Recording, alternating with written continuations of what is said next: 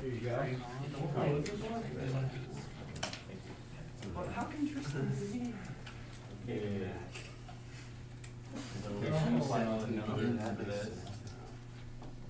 Oh, I gotta get it. Come down. Tristan's like, There we go. Nice.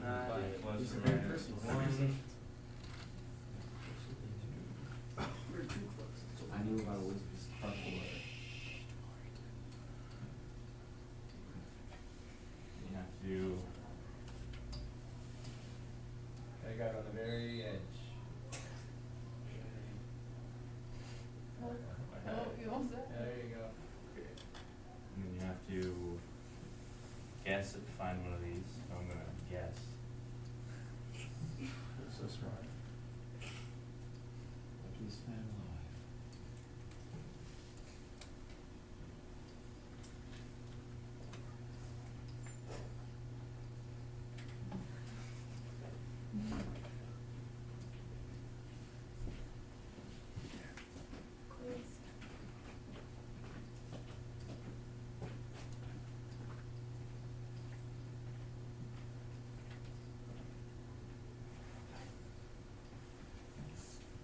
So that works out to 0.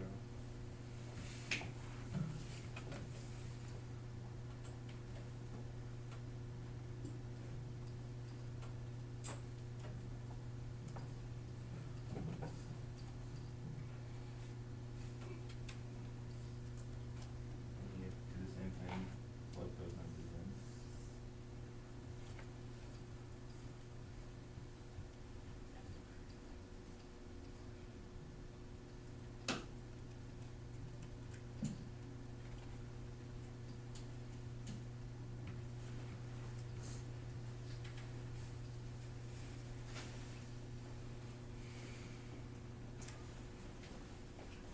And that's supposed to be a That'll positive. be positive. This one? Got nothing. No, like it's like the Oh, this. yeah. Yeah, positive one. So, Get fixed. okay, well, this should be positive 4 too, so 0. Hold on. Did I mess up? Just maybe, Clear it up. yeah. Alright, I'll just redo the change whole that thing. last 4 to a positive, which, look at you're probably only allowed here. Here.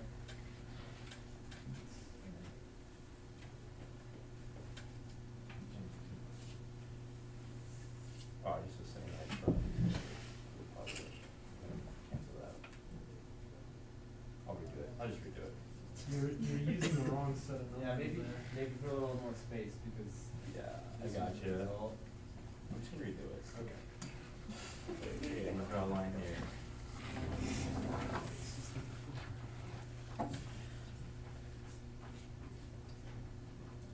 Okay.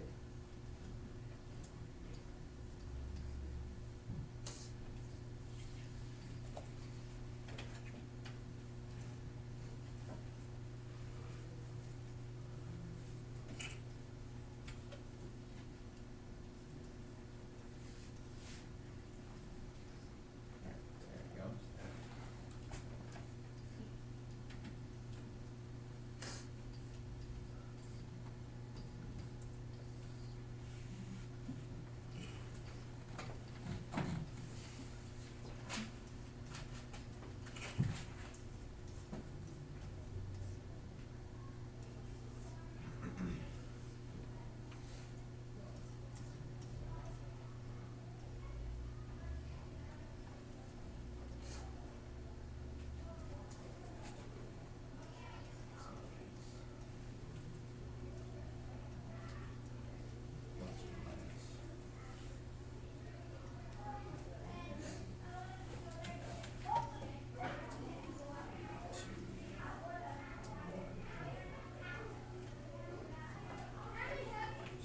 That was great.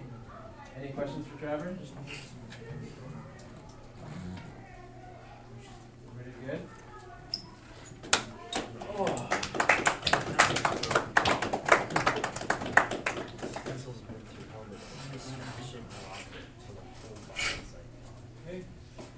So no questions, everybody's good on that? Explanation's fine?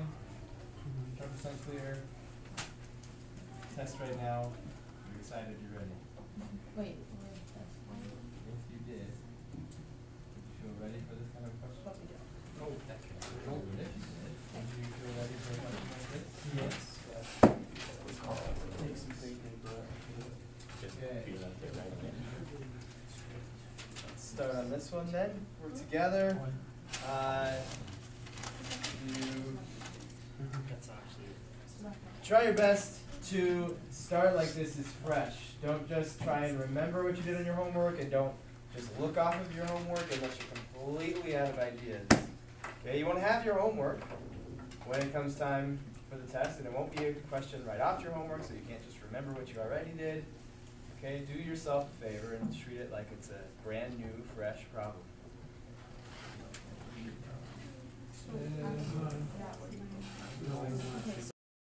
Okay, so let's talk about this problem.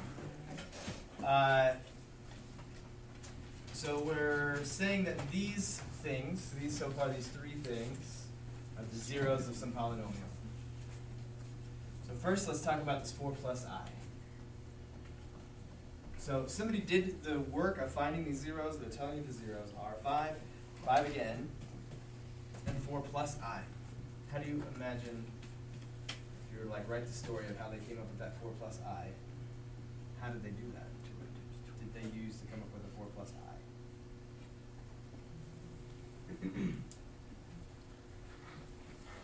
When you find zeros of a polynomial, how do you wind up coming up with a 4 plus I as your answer? Where does that come from? At some point you take the square root of the number. Right, and how does that happen? Well, that means Quadratic formula? If you use the quadratic formula, you'll take the square roots of negative numbers sometimes, right? So, yeah.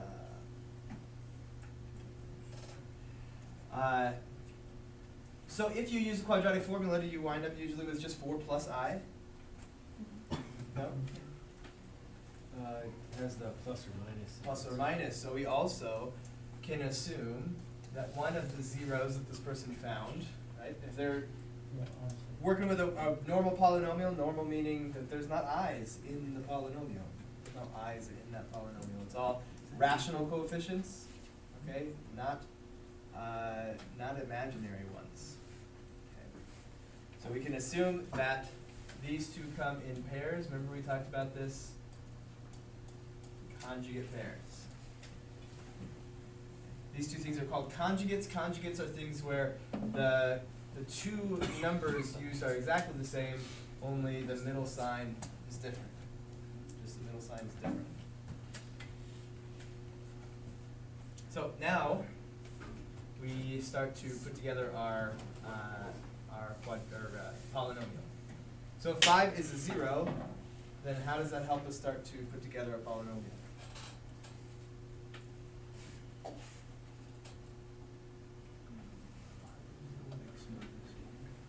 What about x minus 5? Is a 0. So, sorry, 5 is a 0, x minus 5 is a what? A factor. So we know that we should be able to multiply this by some other factors to get this polynomial we're looking for. Well, the another factor should be x minus 5, because there's another factor, or another 0 of 5. Okay? X minus 4 plus I. Okay, and x minus 4 minus I. Can somebody explain why, when I put minus here, I put this in parentheses?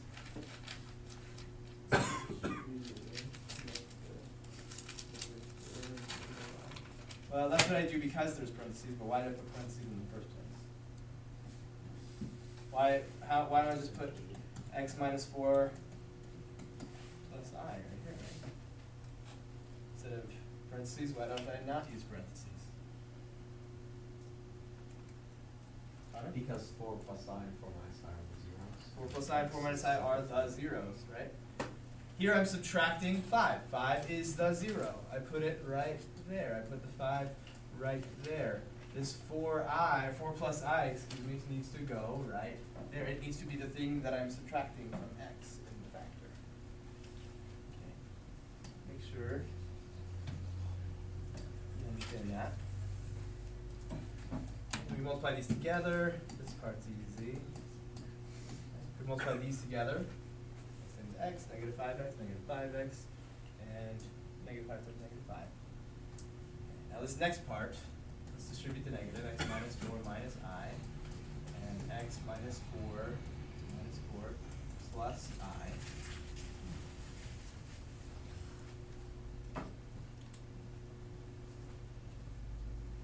Now, at this point, you could just multiply everything together. You could just distribute the x through here, x to there, x to there, x to there, okay, then the 4, then the negative I. Okay, you can absolutely do that. You'll be absolutely correct. Okay. But I want to help you do it in a little bit shorter form. Okay. So, to help you do that, parentheses around the x minus 4. Let me show you why I did that. Because I want to show you that that's identical, and those are identical. X minus 4 and x minus 4 are identical. I and I, those are identical. The only difference is there's a negative there and a positive there. What do we call that when the two things are identical but the middle sign is different? Conjugate. Conjugate. Okay. A neat thing happens when we multiply conjugates. Okay. A really neat thing happens when we multiply conjugates. Let's multiply some real generalized conjugates. A plus b and a minus b. Okay. So we're pausing here for a second. Right. And I just want to show you what happens when you multiply two conjugates together. You ready for that? How about actually let you guys do it? Okay. You guys multiply these two conjugates together. Distribute the a, distribute the b, see what happens.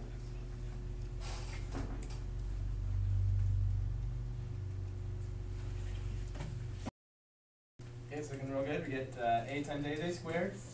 A times negative b is negative ab. All right, we distributed the a, that's done. B times a, that we could write as a times b, just whatever. I like to write it in alphabetical order sometimes. B times negative b squared. So what's the kind of neat thing that happens when you multiply these conjugates together? AB's cancel. We just get a squared times b squared. Okay? So you wind up with the first thing squared and minus the second thing squared. Okay? We've seen this before. This is like a difference of squares. Right? That would be a difference of squares. So I'm going to leave a middle step, which we'll do after we do like the shortcut version, just so that we can verify once again that this happens. Okay. So in this case, we have two conjugates. What's a over here? What's that? X. Just x? X minus 4 is like your a. You see how it is like a minus b and a plus b. Yeah? This is like your b. If you use this nice little shortcut, what will we wind up with? What will we get? Something squared minus something squared. Be x minus 4 squared. Yeah, that's right. And then negative 1. Because you multiplied negative I by positive I. So we should get negative I squared. And then plus 1, because why plus 1? I squared is negative 1. I squared is negative 1. 1 is positive. I squared is negative 1. So negative 1 is positive 1. So you get positive 1. And we'll go ahead and multiply this out. X squared minus 8x plus 16 plus the 1. X squared minus 10x plus 25. X squared minus 8x plus 17. Okay. So I said we'd do this in between step. Okay. So I just want to prove to you that this does happen. We still have this. So I'm treating x minus 4 like it's one thing, which we could do. We could group 4 minus I, or whatever we want to do. But if we group x minus 4, then we get conjugates, which is a good thing. So x minus 4 times x minus 4 gives us our x minus 4 squared. times itself. And then x minus 4 times positive I, that's x minus 4 times positive I. And then we move on to the negative I, distribute that. Negative I times x minus 4, that's negative x minus 4 times I. And negative I times positive I is negative I squared. And just like this general conjugate, we have x minus 4 times I minus x minus 4 times I. We just cancel each other out, and we get x minus 4 squared minus I squared.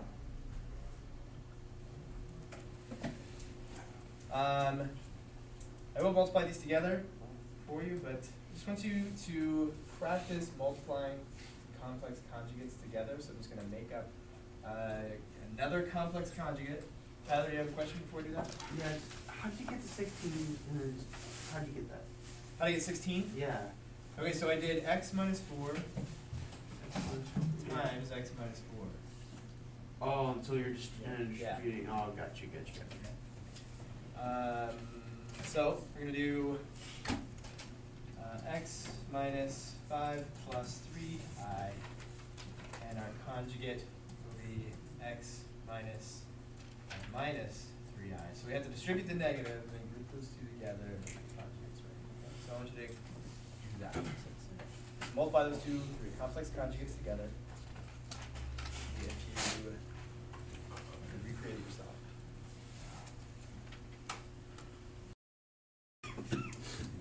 Okay, we got x minus 5 minus 3i, x minus 5 plus 3i. If we view those as being grouped together, then we see these are conjugates. And then we get x minus 5 times x minus 5 is x minus 5 squared. And negative 3i times positive 3i is negative. Don't forget that 3 times 3 is 9. Okay, kind of tricky. When you're using the shortcut, you sometimes will put 3i squared. Remember, 3 times 3 is 9, and I times I is I squared. Here we get x squared minus 10x plus 25 plus 9. So x squared minus 10x plus 34. There we go. That's a tricky thing, you know, recognize them as conjugates and multiplying them together with the i's and the negative ones and all that stuff. It's good to use that practice there. Alright. This we should be able to do, but I'm going to multiply them together real quickly just so you can maybe check your work yourself. Maybe if you like the way that I do it, that's fine. If you like the way that I do it, you can copy, do it, but I'm just going to color code it. And I'll first start with the x squared. And start with x to the 4th minus 8x to the 3rd plus 17x squared. And blue, so negative 10. Negative 10x to the 3rd plus 80x squared minus 170x black plus 25x squared minus 400x 200x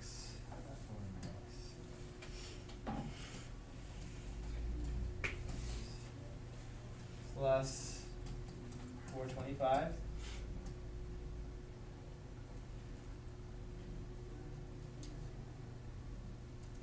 So x to the 4th, then we'll move on to the 3rd, these two, so put those together, negative 18x to the 3rd, squared, so let's see, 8 squared is supposed to be 80. Yeah, it's 80. did that last class too, I don't know why. I can't see. 97 x squared, and so 22 22x squared, done. Negative 370x plus 425. So if you keep track of all your stuff and you write down 80 when it's supposed to be 80 instead of 8, you should be fine.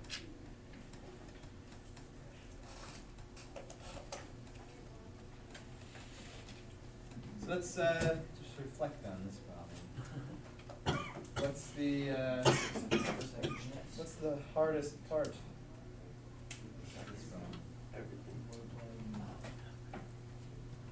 Probably the trying to write You think this part, multiplying the conjugate parts together? Just Separate starting. lines? Just starting Take it. Starting x it. minus 4. No, you don't know that you should do anything. Yeah. Knowing x minus 4 plus I? Yeah, because like once I got started, it was Uh-huh. like kind of started to flow. But Uh-huh. starting it, I just kind of struggled a lot, for sure. So what makes that so tricky then? I think Just starting because all you just aren't given. The eye just looks intimidating. Yeah, you're just given different Okay. information than you're used to. Okay, that's true. That's kind of a new problem, getting it to start with a imaginary zero. Especially, I guess, since we don't normally, like, we're trying to do this with process in reverse, but we don't normally come up with factors that look like this and solve for x and get 4 plus I. That doesn't usually happen, right?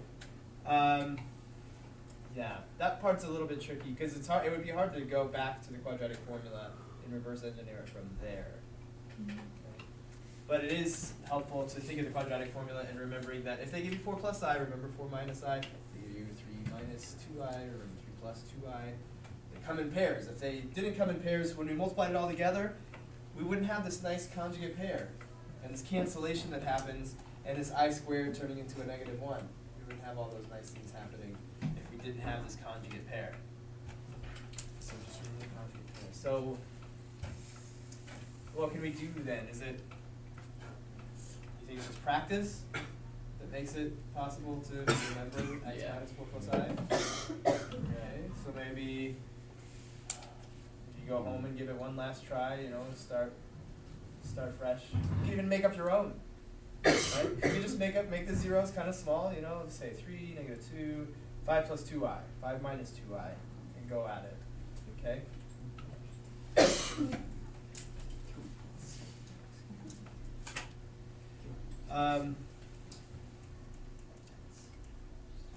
So those are 2 tricky parts. Is there anything we can do today that makes it easier?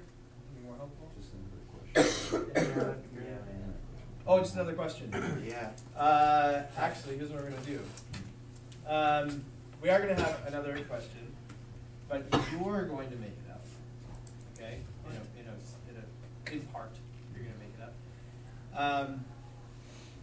So here's what we're going to do.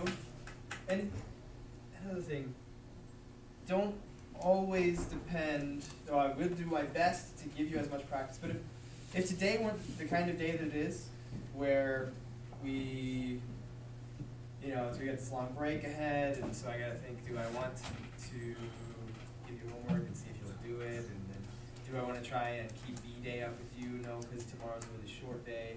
Like, I'm considering all these things. If today wasn't the kind of day it was just a normal day, we would need to move on. We would have time to do this next thing that we're about to do, right? So if you feel like you need just one more, it couldn't take you that long. Just write a little note to try one more homework problem when you get home from 5.7 of this kind, right? Take a few minutes and do that, right? Now, if you come in and you just do what I prescribe and you just do that practice problem and you get your homework done, but you don't really, you just do your homework. You know the difference between doing homework and really utilizing your homework, right? You know what I'm saying? The difference between somebody who just gets it done and somebody who's like, I'm really going to use this homework for all it's worth, and I'm going to practice and practice and practice.